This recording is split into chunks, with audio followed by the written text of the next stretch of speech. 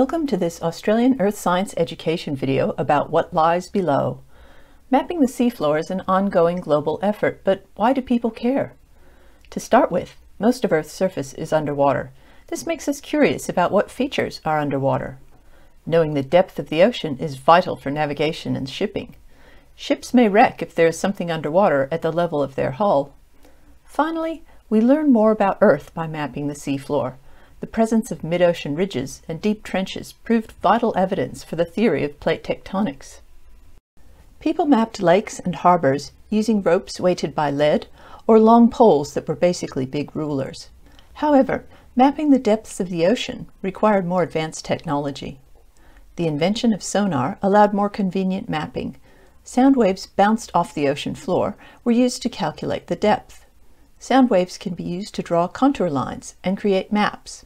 Here is a map of Lake Huron in the USA with colored contour lines representing different depths.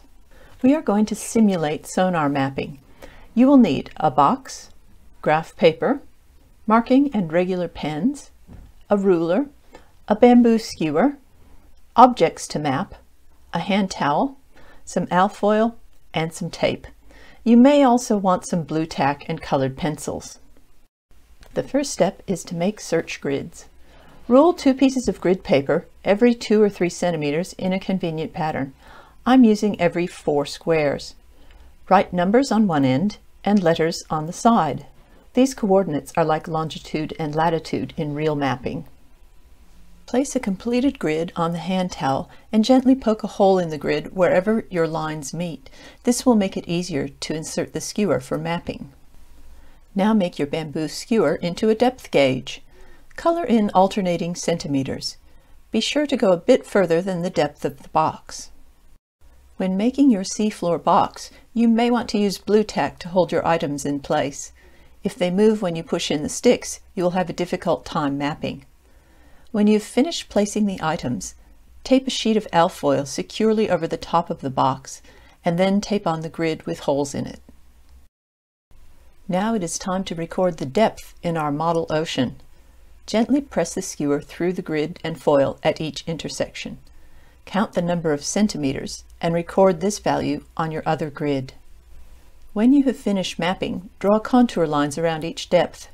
You will need to try to make a smooth picture out of very coarse data. You may wish to color in each depth to help give a clearer picture of what lies beneath. Remove the foil and grid to compare your contour map with the real items. How close did you get? I suspect that the deep areas in the middle of my crocodile skull are the eye holes. On the contour map, they merge and connect with the ammonite shell.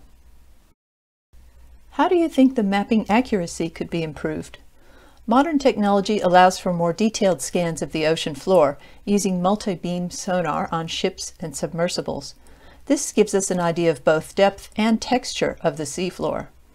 Look in the Australian Earth Science Education blog to find out more about how seafloor mapping helped develop the theory of plate tectonics and why scientists are working to develop a detailed map of the seafloor by 2030.